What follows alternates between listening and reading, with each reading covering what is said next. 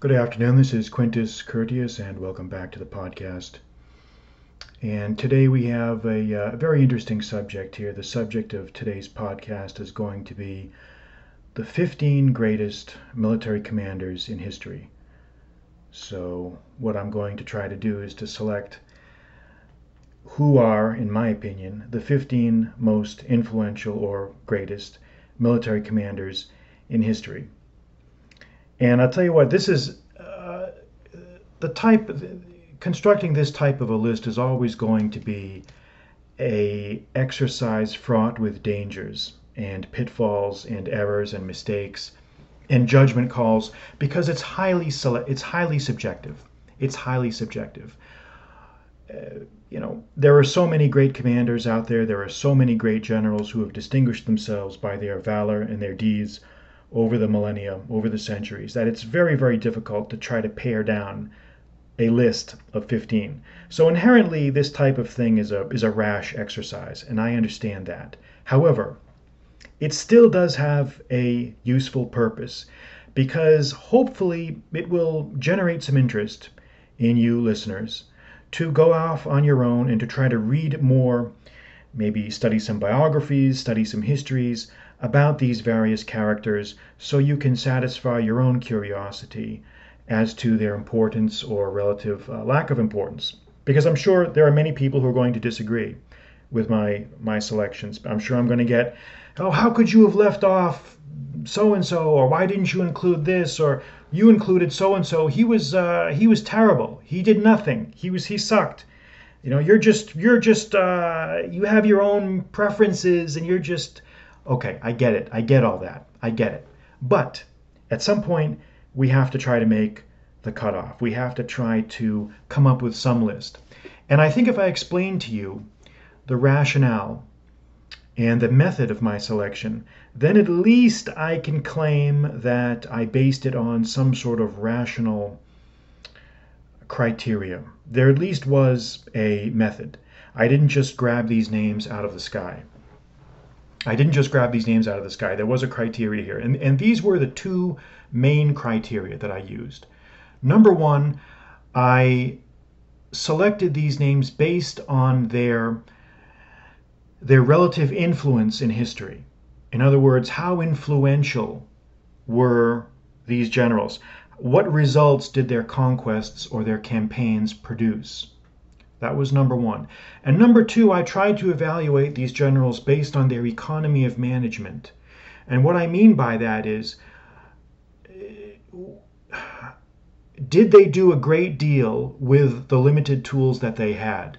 In other words, what I mean by that is, I consider one of the elements of greatness the ability to accomplish many things with limited resources. And I value that man who can accomplish a great deal with limited resources more than that man who simply sits atop a pile of resources and extends his nation's influence a little bit more. So for that reason, you may see men in this list who may not have had a tremendous influence in history, but nevertheless accomplished a great deal within the limited confines of their immediate historical period and their geographic limitations and limitations based on climate and geography and circumstances. And also, I think the final important criteria is I have not tried to compare different commanders from different time periods. We've got there are great men in every time period, ancient, medieval, early modern, and modern periods. And you have to compare, when you're judging greatness, you have to compare, and this applies not just to generals, but to, I think, great figures in general, whether it's literature or whether it's science, whether sports, whatever category we're talking about. You have to compare individuals to the time in which they flourished, because otherwise our comparisons are unfair and unreasonable. So, having laid out those ground rules, let's launch now into our list. And what I will do is for a podcast this size, it's impossible for me to recap the campaigns and the experiences of all 15 of these guys. But what I want to do is at least mention their names, give the dates of their birth and death, and then just say a few words about their major achievements. And then I will let you exercise your own initiative and go off on your own and explore further. All right, so without further ado, number one, Genghis Khan. Genghis Khan, who lived from 1162 to 1227, the great Khan of the Mongols, unquestionably, I think, has to be ranked as the greatest military commander in history, because this was a guy who came from literally nothing.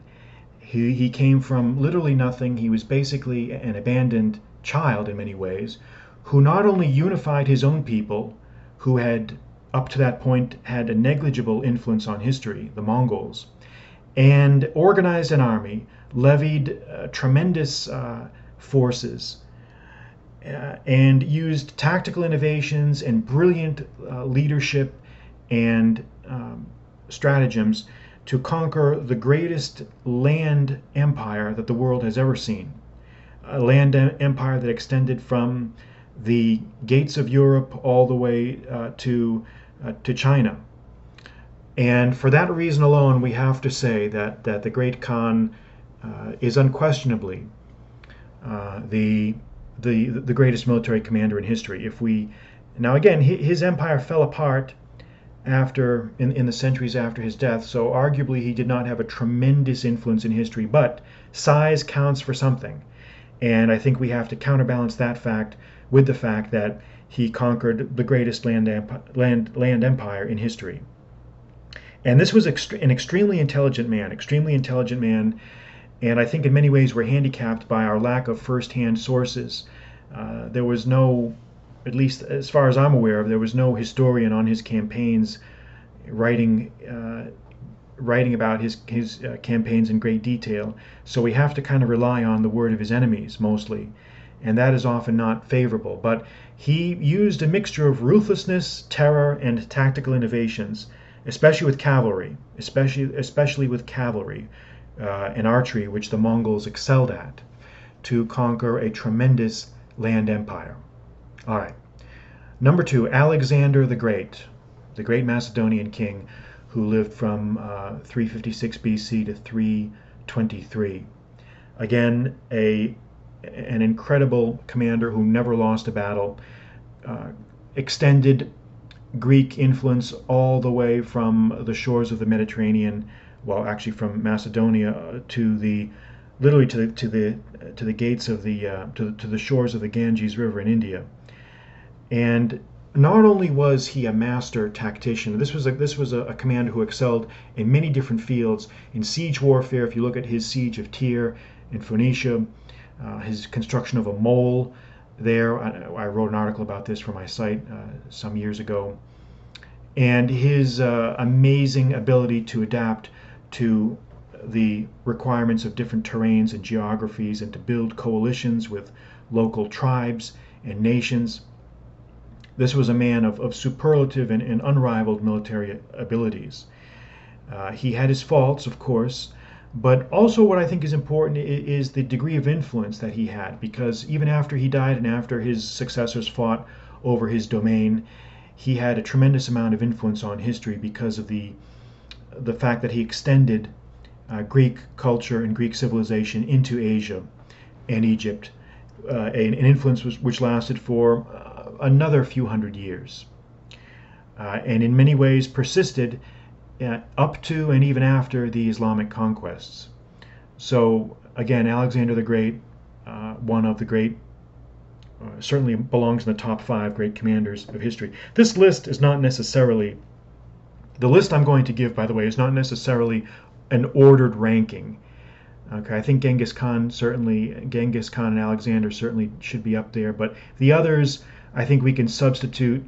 I'm not going to say that I'm ranking them all in specific order. I mean, we can shuffle the relative importance of these, but I think that they should all be in the top 15. All right, number 3, Hannibal. Hannibal the Carthaginian, who lived from 247 to 182 BC. Hannibal is just one of those fascinating figures that I just really love. I really idolize this guy, a great man. And I could tell you so many anecdotes. I could talk for hours about Hannibal, which I will not do. But because there are so many great stories of his cunning and his trickery that are related in Polybius, Livy, Cornelius Nepos, and we could just go on and on. But basically, this, even though he ultimately failed in his endeavors, his tactical and strategic brilliance cannot be denied. They were so overpowering that they compensate for his relative lack of influence in his conquests. And if we look at just the audacity to enter Italy through the Alps with an army and then to just defeat a very, very tough opponent. I mean, the Romans in those days were very, very tough. And he just shattered them, one battle after another. Lake Trasimene, the Great Battle of Cannae, which is considered by many to be the classic, probably the most devastating single battle maybe in all of history, where you had literally 50,000 Roman troops just be slaughtered by this unbelievable double envelopment. And it's easy to forget this in ancient times, 50,000 to lose 50,000 men in one battle. That was a tremendous. That's literally the size of the entire amount of casualties America lost in Vietnam in one day. It just boggles the mind. And for an ancient army where population sizes were much smaller than they are now, this was equivalent to almost absorbing a nuclear attack. And it's a credit to the Romans that they bounced back. I mean, the Romans were tough. They were very tough. And so Hannibal had to resort to spending the next 15 years floundering around the countryside trying to organize a rebellion of the Italic peoples against Rome, which ultimately proved to be unsuccessful. So I don't want to get too much into Hannibal's campaigns, but I think he certainly belongs in the top 5 commanders as the greatest of all time. All right, number 3, Khalid ibn al-Walid, or his full name in Arabic, Khalid ibn al-Walid ibn Mughira al-Makhzumi. And he lived from 585 AD to 642. He was the first, he was essentially the architect of the Islamic conquests in the medieval period. And he engaged in well over 100 battles, never lost a battle. And he engaged various different Arabian tribes. He was responsible, laid the groundwork for the subjugation of Persia, the Persian Empire, and also delivered crushing defeats to the Byzantine Empire as well. So not only was he tactically and strategically brilliant, but he was a tremendously influential commander in the sense that the rise of the appearance of the Islamic conquests in the medieval period certainly must rank as some of the most decisive events, or the most decisive military event in the medieval period. And this was essentially due to the military competency of the commanders of the Arab commanders who actually had to carry out these conquests. Now, he didn't do it all himself, and his achievements were built on by later generals that came after him, but he really was the keystone, or the seminal figure in the early Islamic conquests. So for that reason alone, and again, this was a man who had very little, if any, military training. It's amazing about many of the names on this list were not professional military men. Just like some of the greatest artists were not professionally trained. They just had an inherent genius for organization, for carrying out these combinations and campaigns that was not excelled by anyone, any of their contemporaries.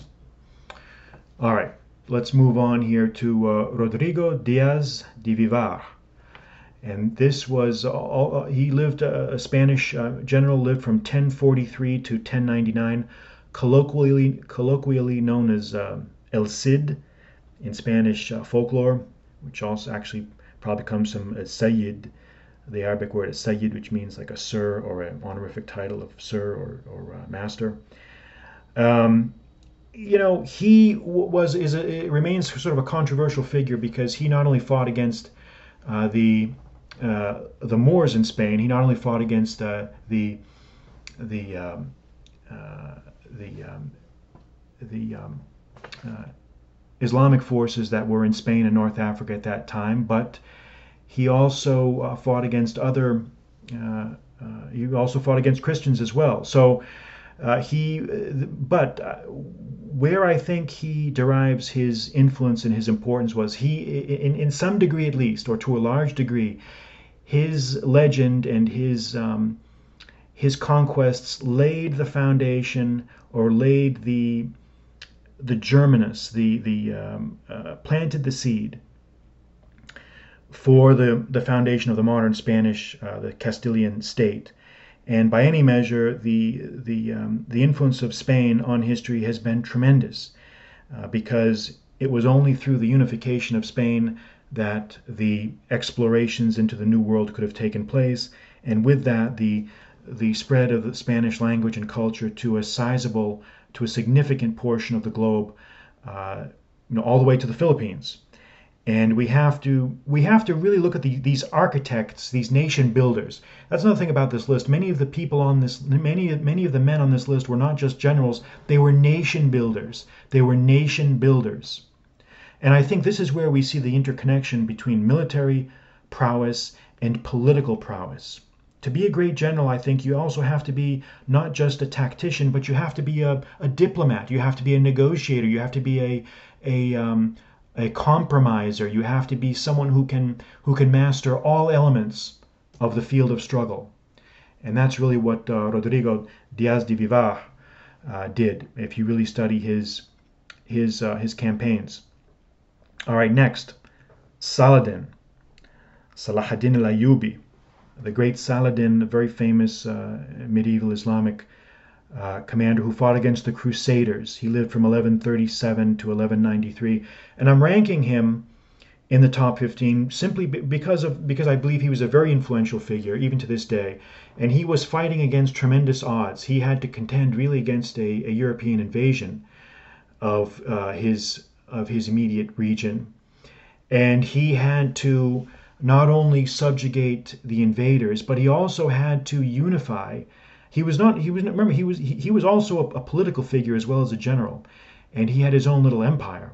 Not little, but he had his own substantial empire, and he had to not only manage a invasion, an assault from outside, but he also had to secure his rear guard. He had to secure his back, and he did this through, again, a combination of real ruthlessness. He was utterly ruthless, and also military competency, and also he was just as much of a gentleman as as as the history books make him out to be. And reading the discourses and the exchanges between him and some of the European commanders, especially Richard the Lionhearted, are some of the most awe-inspiring and some of the most admirable and noble exchanges that we really read about in all of history. Just the idea of this sort of knightly courtesy that could be exchanged between bitter enemies is just somehow very really speaks of a greatness of soul. So Salahuddin al-Ayyubi is on the list. Next after him, Ieyasu Tokugawa, or depending how we want to say it, Tokugawa Ieyasu. He lived from 1543 to 1616, and he was the architect of the Tokugawa shogunate in Japan. And as I said, again, a nation builder, not just a great general, but he fought over 90 battles, and he really laid the groundwork for the unified state of modern Japan. And by any measure, the Japanese Empire and then the Japanese state, modernly as we call it, has been a tremendously influential nation and culture in world history, at least since the early modern period. So for that reason, I think we have to put Tokugawa up there in the top 15 list, just simply because the influence, even though he may not have had a great deal of tactical innovations, although I think he did, which I can't go into, He was a master of intrigue and coalition building and subjugations, and the ultimate result of his conquests were enduring and far-reaching. So Ieyasu Tokugawa has to be up there with the greats. Next, Frederick the Great. Frederick the Great of Prussia, 1712 to 1786. And I really like Frederick the Great. He's a very fascinating figure.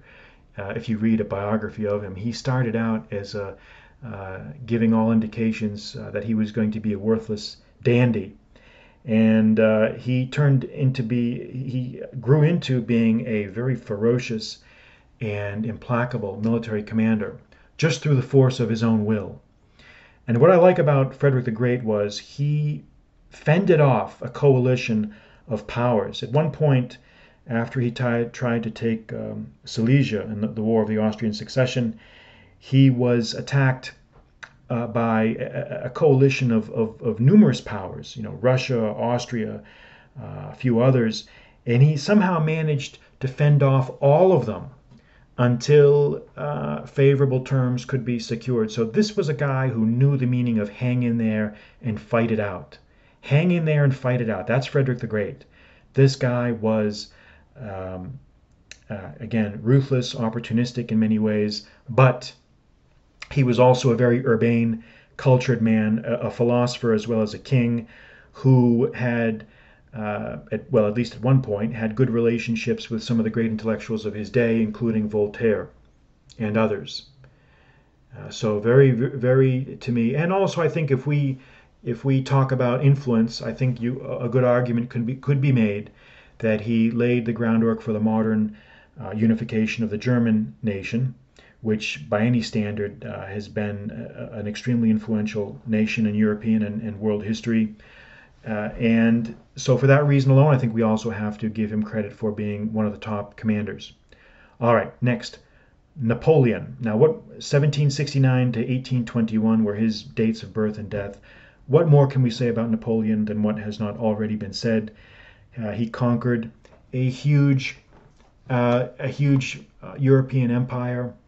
Again, a guy who rose from obscurity as a relatively insignificant artillery officer from Corsica, and managed to make himself the emperor of the French and to embark on a campaign of conquest that stretched to the gates of Moscow, from the Atlantic Ocean to the gates of Moscow. Now, to be perfectly honest, for some reason, and I'm not really sure why it is, I've read a couple biographies of Napoleon.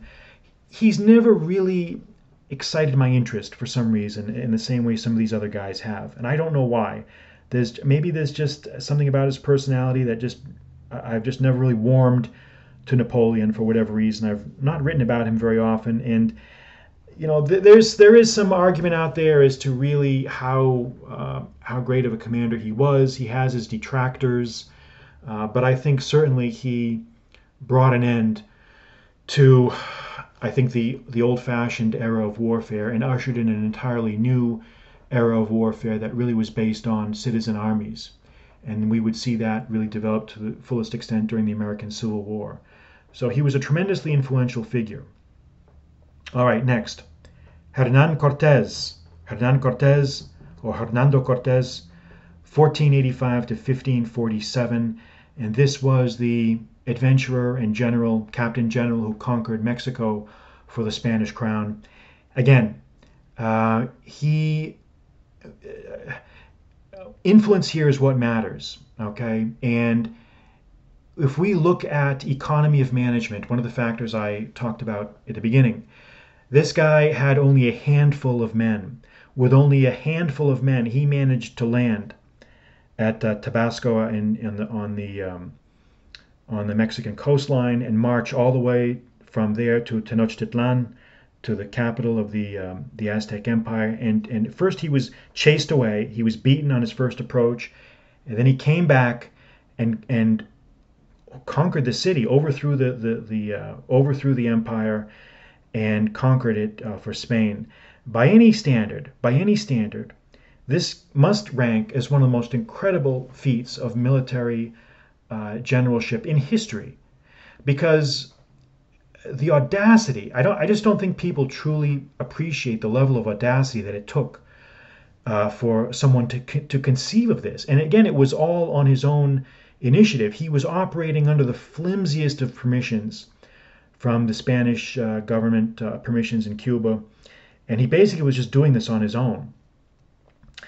And he could have at any time have been killed. But when you really read about his exploits, and if you do have to read, I would recommend Bernal Diaz, The History of the Conquest of Mexico, who was a soldier who fought with Cortez and wrote a very priceless account of the campaign. You can see not only was Cortez a military genius in terms of constructing his campaigns, but he was also a master diplomat. He knew how to use all the weaknesses of the Aztec Empire against it. You know, the various Indian tribes that Cortez encountered along his march to Tenochtitlan hated the Aztecs, which is something that's not often understood, is the Aztecs were hated by many of the Indian nations there, and they were more than willing to help Cortez overthrow the hated overlord, which was the Aztecs. So again, this was a toss-up here whether to include Cortez or Pizarro, who was the later conquistador who brought about the conquest of Peru later. But I think the crown, because there are arguments that can be made that Pizarro Pizarro's feats were even more impressive. But I don't agree. I think Cortez was the first.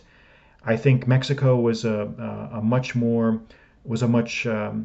I think more productive, richer, I think more culturally influential region than Peru has proven to be. And nothing against Peru, because there were tremendous riches that came out of there as well in terms of metallic riches. But I think Cortez was the one who paved the way. He was the first.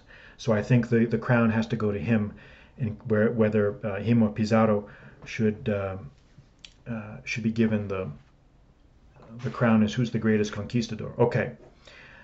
Next, Heinz Guderian, Fast Heinz Guderian, the architect he lived from 1888 to 1954, the architect of the Blitzkrieg strategy of the German army in the Second World War. And let's face it, by any standard, by any measure, I think military historians will agree that the Wehrmacht, the German army of the Second World War, was one of history's greatest, in terms of technical competence and ability, was one of history's great armies. Most successful armies, and when you look at what was accomplished with the tools that they had, and arguably, if certain generals had been listened to, possibly the outcome of the war might have been very different. But we'll never know. But Heinz Guderian was the architect of the Blitzkrieg combined arms strategy, and the reason why I think he belongs is because this was a tremendous. The whole. Most modern militaries really base their strategies on this whole combined arms concept, using armor and air power and various different onslaughts all at once. And this all goes back to some of the innovations that the German army developed at the outset of the Second World War. And I don't think that's fully appreciated. And again, Guderian was not the only one. There were others. But we have to try to pick someone out as the man to give the credit for, and I think his name certainly ranks higher than most of the others. And if we look, in other words, he makes this list simply because of his influence.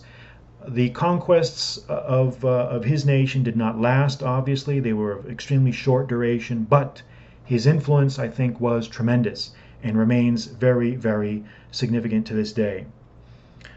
All right, next.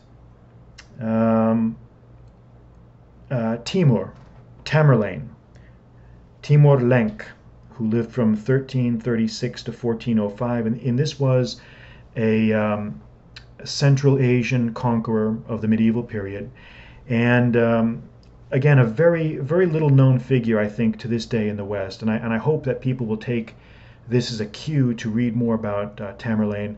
But Timur was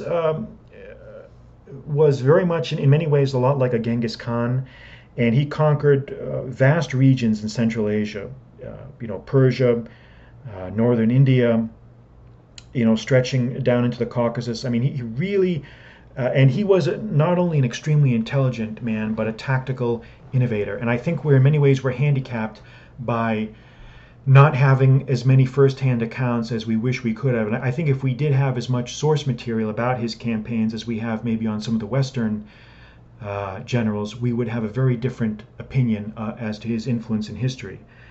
So, and the other shocking thing that I think needs to be said about Timur was he was a master at the use of terror and civilian terrorization. Now, you can say that that's not a criteria of greatness, but no one can deny that warfare in the modern period has been characterized by brutality towards civilians, and that the experience of the First and Second World Wars have shown us that, for lack of a better word, terror against civilian populations has now been a feature of modern warfare, and in many ways this dates back to ruthless conquerors like Tamerlane, who started this practice. And so, again, I think his influence in history has been significant. His tactical brilliance is undeniable, and he certainly belongs on the list. And I think you can tell from this list so far, from what I've gone through, that I've tried to take a global perspective. I've tried to remove our perspective from a limited Western perspective, try to look at the entire world, because it's important, I think, if we're going to talk about the 15 greatest commanders in history, we have to look at the whole world, not just our own backyard. All right, next. Ulysses S. Grant. Ulysses S. Grant, who lived from 1822 to 1885. Now, I know there are probably some of you rolling your eyes and saying, why does he deserve to be long on this list? And I'll tell you why. Again, because I see Ulysses S. Grant as the architect, the military architect of the modern United States. In many ways, I think you can see the Civil War in the United States in the 1860s as a war of unification. It was the moving away from the old United States to the creation of a new unified nation. Okay?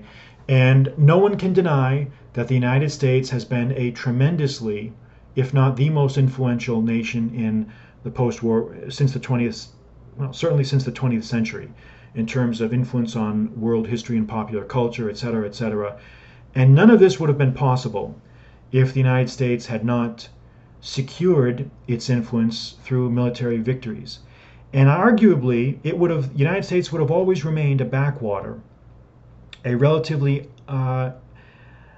non-influential sort of a up-and-comer that never quite realized its potential, if the nation had not been unified.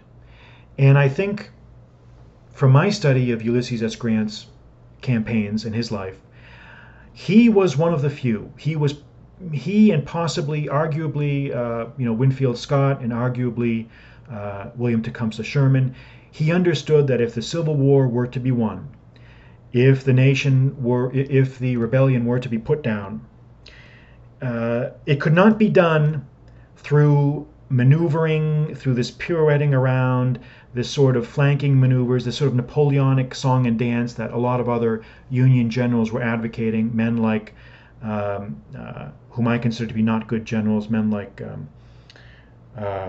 McClellan. It was only Grant. Grant was a prophet of modern war, and he understood that the only way that the Confederacy was going to be beaten was if it were battered and pounded and blasted and bludgeoned into submission, and that it was not going to be a short war. It was not going to be an easy war. It was going to be a war destructive beyond anyone's imagination, and it was going to involve the creation of hundreds of thousands of casualties. But this was what it took. This is what was necessary. This is what was necessary to win the war. And there are very few men in that era. Lincoln was one of them. Abraham Lincoln was one of them, and Grant understood it eventually. But even Lincoln at first did not fully understand this. But I think Grant did on some primitive level. And Grant was a fighter. He was a tenacious fighter. He was like a bulldog, and if you let him at it, he would put his head through a wall. He was going to come after you, and he was not going to stop. And that, my friends, is what I admire. That's the ethic that I've tried to cultivate, and I've repeatedly exhorted over and over and over again. Go at them, hit them hard, keep hitting them. So in terms of his military innovations and in terms of the influence that I think his conquests had, he must rank among the 15 greatest generals in history. All right. Next is going to be a controversial choice, I'm sure, for some of them, and this is Shaka Zulu. Shaka Zulu. And he lived from 1787 to 1828. Now, some of you may be saying, who the hell is that? Well, he was a Zulu conqueror in South Africa, who lived in the area that today is known as South Africa. And he's the only commander on this list which comes from sub-Saharan Africa. And that's not why he's on this list. He's on this list for very valid and very good other reasons. As I said, we have to judge men by not only by their influence, but by having done the most with the little tools that they had. And by any standard, this guy was very much like a Genghis Khan or a Tamerlane of sub-Saharan Africa.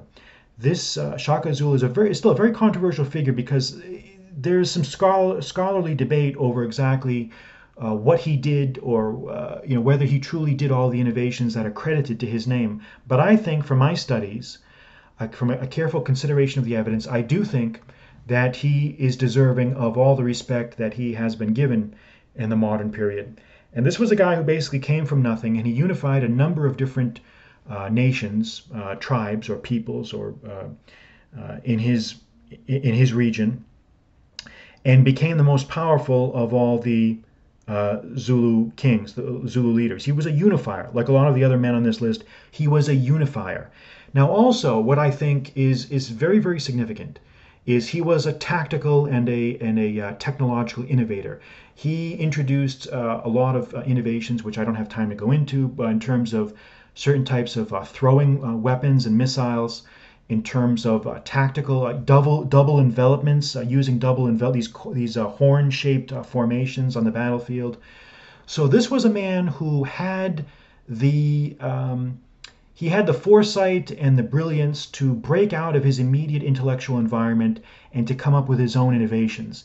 And I think that we in the West do not give enough credit to cultures that are outside of our immediate experience. And so that's why I think broad reading in nations and continents that are outside of your own experience, because you've got to broaden your education. You've got to learn more about those leaders, because you can learn something from everyone. You can learn something from any leader, no matter what no matter what continent they're from.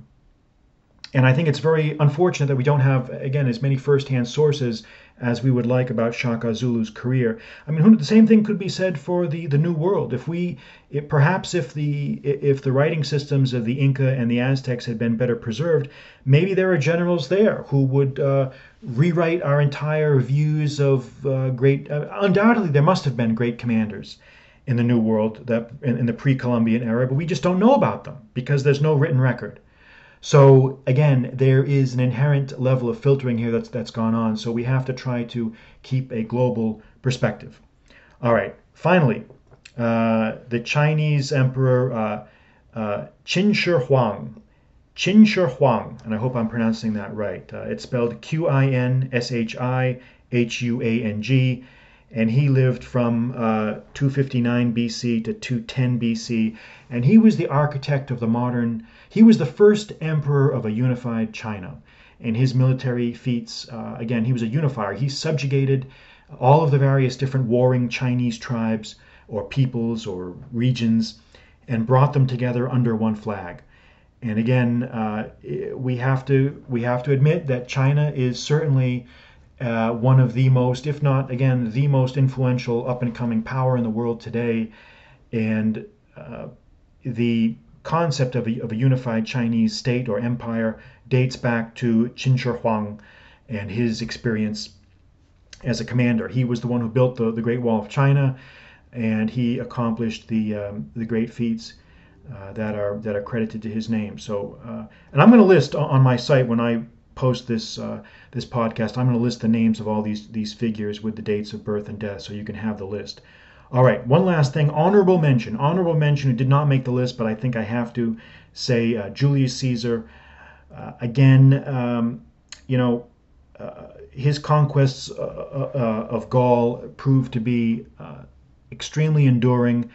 And if you read Julius Caesar's commentaries, which I have, you can see just how subtle and how diplomatically astute he was in just balancing all these Celtic tribes against each other and maneuvering through and around them to accomplish the subjugation of Gaul under the Roman banner, which conquest which lasted to be permanent, essentially, and the conception of the modern state of France really dates from his conquest. Also, in the Civil War, his tactical brilliance in defeating Pompey is unrivaled and masterful, and deserves close study. But I had to make the cutoff somewhere. I don't know if Caesar belongs on the list of the 15 most influential in history, or 15 greatest commanders in history. It's debatable, but I tried to balance all these factors when I was coming up with the list. So again, I'm sure there are going to be those who disagree with my assessments, but hey, so be it. Bring it on.